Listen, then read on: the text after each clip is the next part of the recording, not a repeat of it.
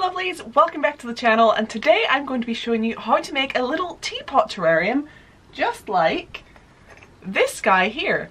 I think terrariums are really great because the plants in them usually tend to be quite hardy, so even if you have a bit of a black thumb usually, I think these are a really good way to bring some plants into your home. They tend to be quite low maintenance, they mostly look after themselves. This one isn't fully closed, so it will need some little extra care, but in general this should be pretty easy to care for. And it's just a cute little teapot full of green, which I think is adorable. So I will show you how I made this.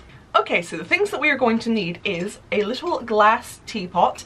They come in a lot of different sizes. I actually got one because I wanted it for flowering tea, and this one was much smaller than I realized, and I do want a bigger one for that purpose. So this little guy is going to get a new life.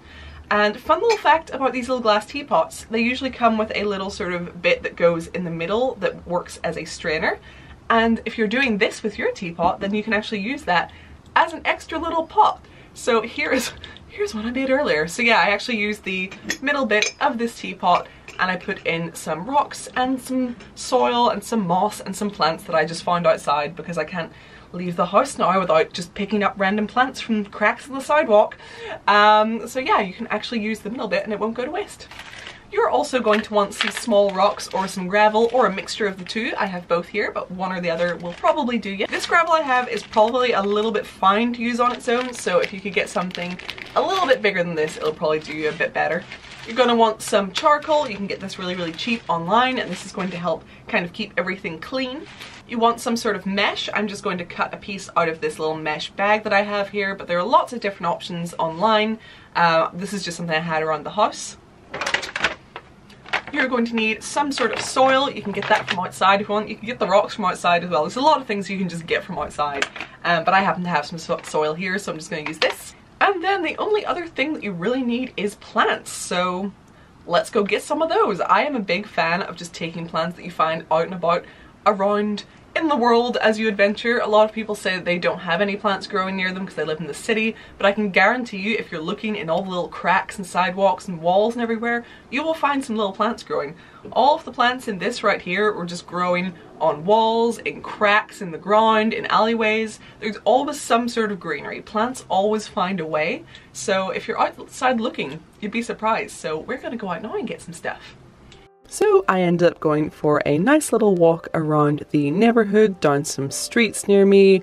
I walked over to a park and just looked to see what I could find. Because the teapot's so small, I was limited. I had to get really tiny plants, so I went for mostly mosses and then a couple of other little things that I found out and about.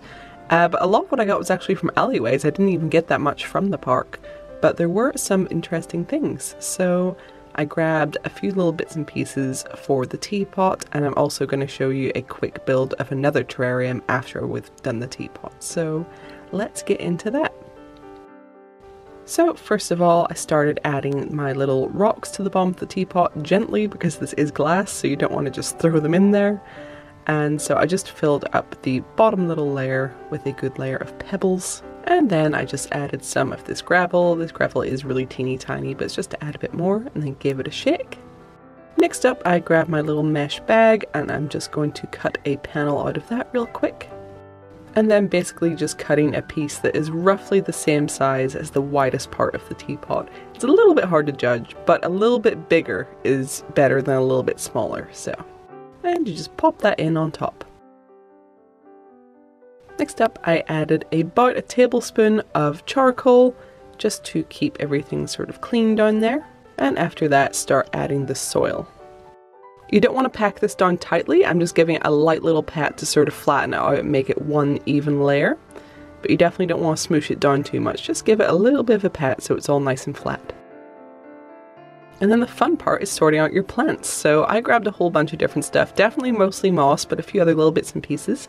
You just want to make sure when you're getting moss that some of the dirt is still on the bottom, and with other plants make sure you get some of their roots up, or most of their roots up really, so that you can put them in. Things with shallow roots are best, which is actually why it's almost better to get things from like sidewalks and stuff, because they tend to have shallower root systems, but just whatever you can find. And you just start arranging these however you like really. I find it's easier to put the sort of proper plants in first and then fill up the rest of the spaces with moss. Plus the moss helps to hold down any little sort of stray roots that are popping out, which is handy, so that's what I did here. And this was it roughly done, but then I did end up adding another little plant and some stones just as some decoration, which you can see right here. So this is my finished little teapot terrarium.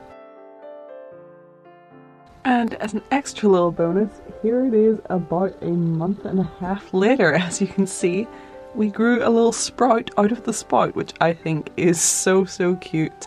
The plants are leaning just because I had it turned the other way, so they've been leaning towards my window. But yeah, everything has been growing on its own. There's actually some little plants in there by the looks of it that we didn't even plant. It's just that they were in the soil already, so there's tiny little sprouts coming up for other things. And yeah, overall this little guy is doing super well. I love the sprout. And then here I am building the bigger one that I got some extra plants for. I'm not going to talk you through this too much because it's the same process as the last one. But yeah, I had some extra stuff around, so I decided to make a bigger one for the bedroom.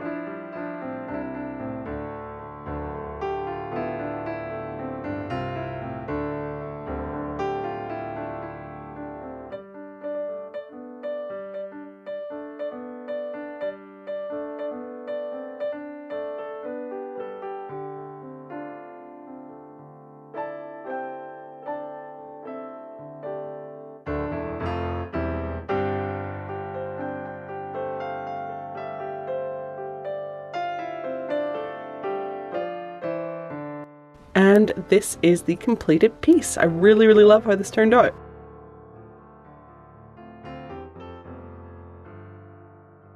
So that is it for this video. Let me know what you thought. Let me know if you'd like more videos like this. I actually have some ideas for some more fun style terrariums, so I would love to hear from you. Remember to give the video a thumbs up if you enjoyed it, so I know.